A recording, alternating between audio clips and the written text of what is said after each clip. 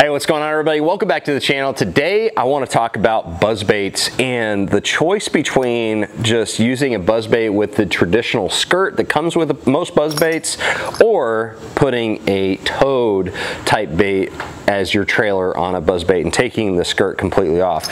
And we're going to talk about the benefits of each way of fishing a buzzbait. But first, I want to make an announcement. I've just started working with fishthemoment.com. Fish the Moment has a great YouTube channel, obviously. You've probably seen Fish the Moment. They've got some great content over there. They teach a lot of anglers a lot of different skills. And they've got a great website with a lot of resources on there. And we're doing something really cool. We just started doing some virtual lessons online. So you can actually book a 1-hour session with myself or Matt Steffen Fishing or Randy Blockett or even Jimmy Easterling on fishthemoment.com. We're really excited about it. It is going to be a lot of fun. So essentially you just get to book us for an hour. We get to talk about whatever you want to talk about, whatever you want to learn, and so that is up and live on the website now. I'm personally going to start booking my openings for October, because I'm going to be in Alaska all of September. So you can go on right now and book me for those times starting in October, but I am really stoked for that. So go check out fishthemoment.com. But let's dive right into buzzbaits. So let's change the camera angle a little bit, and we're going to talk about, you know, the skirt versus a towed trailer. All right, so here we have the traditional buzzbait right here. For years, you know, all buzzbaits really came with this traditional style skirt. You know, it creates, you know, a lot of billowing action. It gives a good profile and all that. And this was the traditional way of fishing these buzzbaits, and it is still a really good way to catch fish. You know, you can throw a buzzbait with this traditional skirt right out of the package and do pretty well. Some of the things that a lot of people will do are, you know, just as we do with jigs or anything with a skirt, is trim it a little bit just so the fish would more or less key in on the area where the hook is. So you could customize the skirt a little bit, maybe you know, add more skirt material to make it more buoyant and more billowy, or take some away to create a smaller profile. There's a lot of different things you could do to customize the traditional buzzbait.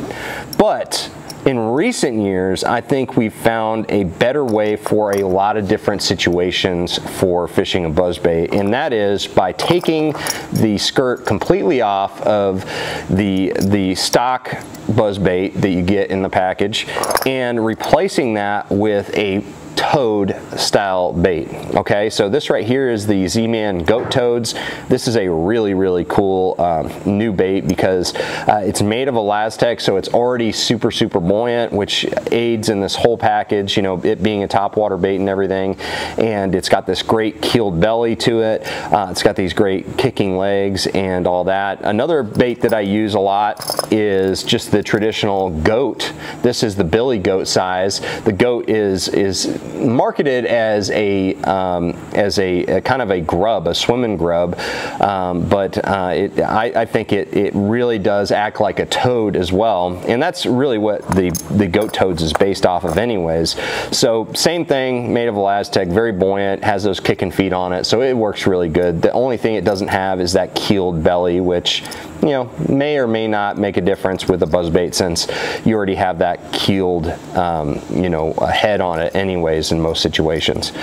But what a toad or, you know, a soft plastic trailer really does is, number one, it adds bulk to the bait. So for making long casts, you add a little bit of weight to it without necessarily taking away from its buoyancy. In this case, you're actually adding to the buoyancy by using the Z-Man goat toads. And when you add bulk bulk to a bait, especially bulk that is centralized in a compact profile like this. You know, if you had a bait that was really long on a buzzbait, it would take away from the opportunity to skip it. But a bait like a toad is so bulky and compact that it allows you to skip this underneath docks and overhangs and things like that, where you could not do the same thing with a traditional buzzbait skirt. You couldn't skip this very well underneath docks, underneath overhangs, and all of that. So guys started throwing a buzzbait with a toad on it primarily so they could skip it underneath docks. And man, it presents this buzzbait, this bait that really gets some vicious strikes from fish, in a totally different location than we ever could before. And so that's the first attraction to using a toad like this on the back of a buzzbait, is the fact that it allows you to skip it underneath things. The next thing that adding a toad to a buzzbait really does is it really enhances the buoyancy of the bait in general. So it allows the buzzbait to get to the surface a lot quicker, especially if you're using a very buoyant toad like this one that has a keel. It allows this bait to, instead of stay under the surface until it finally catches the surface, it jets up to the surface really quick and planes out very quickly. And you can slow roll it a lot more too, because you've got way more bulk and it's allowing that bait to really stay on the top very easily. So you don't have to reel it fast to keep the buzzbait on the surface. You can actually slow roll it a little bit better. So for slow rolling situations on the surface, for getting up to the surface very quickly, and also for skipping, this is a really good way to go. Another thing that a toad does is obviously adds more action. So you've got the churning of the blade and that sound, but you also have the churning and the kicking of the feet that really create a bubble trail of its own, and a lot more action. And that action on the tail can be said to add to better hookup ratio too, because those fish are concentrating on this back where the tails are kicking. But I don't know if hooking percentage is one of the biggest advantages to putting a toad on the back. In fact, there's a good argument that a skirt may actually help with hooking percentage under a certain situation, which we'll talk about in a second. But yeah, so added action, being able to skip, and also planing to the surface very quickly. Those are all advantages to throwing a toad bait as your trailer.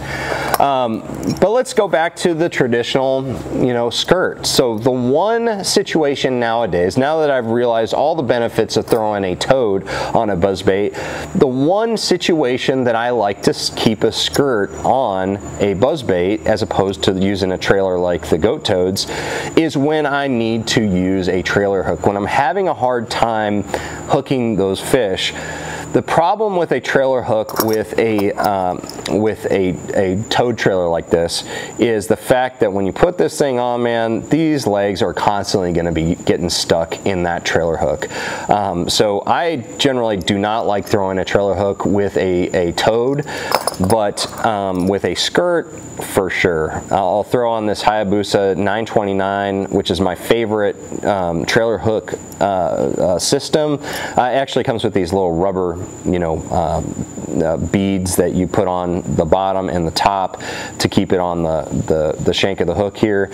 But yeah, with the skirt you don't have to worry about any snagging of the trailer hook, because there's nothing really to snag on. So and this is primarily when I'm fishing around sparse or limited cover, and I'm not worried about snagging.